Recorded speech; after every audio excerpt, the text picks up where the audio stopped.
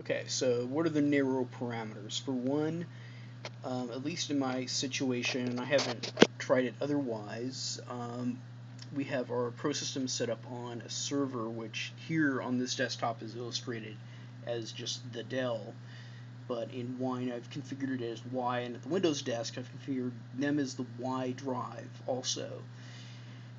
And so I've tried to run a workstation setup using the Wine wrapper with ProSystem there, and it won't install. It'll start, but it'll give me grief about either having to be the administrator or having to have the correct version of Windows installed. And now the good thing about crossover Office, and that is appropriate to what I'm talking about here, is you notice here it'll say will install into a new WinXP bottle other application. Well, you can choose different what they call bottles, and these are emulated environments, right? So if an application installs better in Windows 98, you would choose the Windows 98 bottle. Now there's some upsides and some downsides to that, and it also depends on your disk space. My computer happens to be fairly new, and I couldn't have ever imagined using 250 gigabytes. I've even partitioned my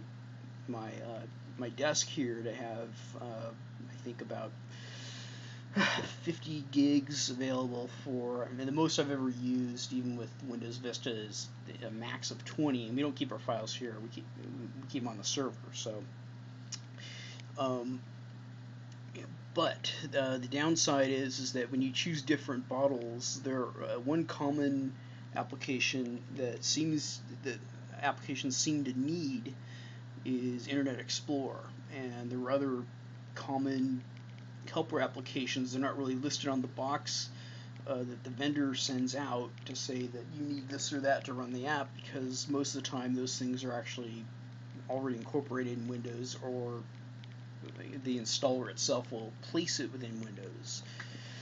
Okay, so we've got these different bottles, but for each of these different bottles you have to set them up so that they're using the same drive letters. So when people go into Quick and Basic, they won't be accessing the network with the Q drive, and then with QuickBooks 2004 will be accessing the network with the Z drive, and then with Access it'll be the A drive. You want to pick consistent things. I'll show you how to set that up. I'll just get into where we're at now. I've tried at our office. We also use Caseware. This is not a substitute of what we normally use, except that right now we're using, I think it's Caseware 2009, and the latest one that I can get installed and working to a point where you can probably do journal entries and print out a Caseware, although not in a perfect condition, is Caseware 2005. And now and then you'll see people from various points around the world and amongst Britain and the old colonies speak English, asking for some kind of help to install a later version of Caseware. But right now I've got Caseware 05 here, and the way I accomplished, I used a Windows 2000 bottle. And what happens is, I won't get into installations now. So double click on it. And the thing about Ubuntu and GNOME that's different than KDE is I'll double click on something and I'll really wonder, did that application actually start? And then it'll pop up, and sometimes if I click it again because I get impatient, I'll have two of them open. GNOME does have behavior where if you double click, something will start. KDE, most of the time it's a single click, but you can change that in your preferences, at least in the old KDE 3.5, which I honestly prefer. But I'm warming up a little more to KDE 4, even though I declared it as sucky not so long ago. Okay, so I'm going to open up this sample file that they provide.